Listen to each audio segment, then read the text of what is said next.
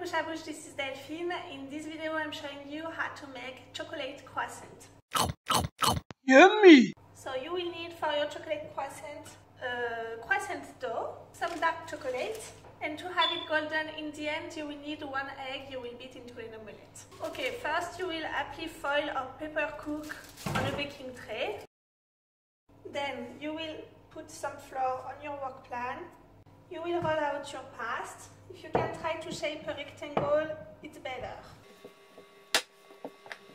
Once you've got your rectangle, mine is about 45 centimeters on 15 centimeters. So you can, if you want small chocolate croissant, just cut it into parts. Once you've got your two bands, you will cut rectangle in there.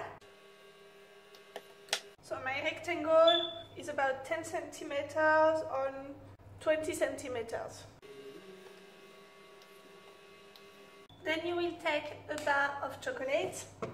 You will put it the top of your rectangle.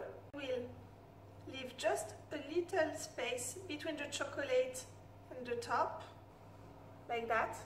And you will wrap the chocolate, stick it a little bit, and add another chocolate bar. And you wrap it.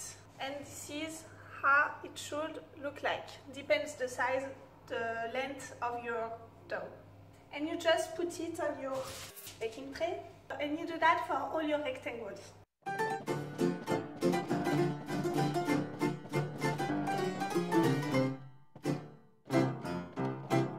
Once it's done, you will leave it rest for a minimum 2 hours or overnight if you want to use it for your morning breakfast. Well, after a few hours, your chocolate croissants are almost ready to be cooked.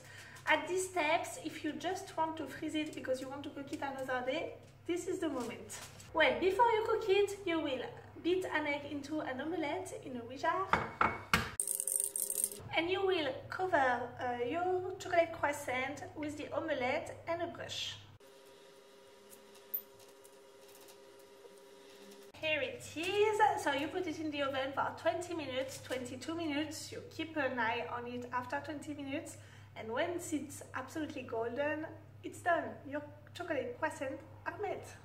And after 20 minutes, you've got your chocolate croissant. I wish I could eat it now, but it's a bit too warm in the mouth. But believe me, it's really fancy. Look great, I can't show you. Look at that. The same that in a French bakery. It's burned, so watch fast. I hope you will enjoy this recipe and I'll see you later for a new one on Bouche à Bouche. Bye bye.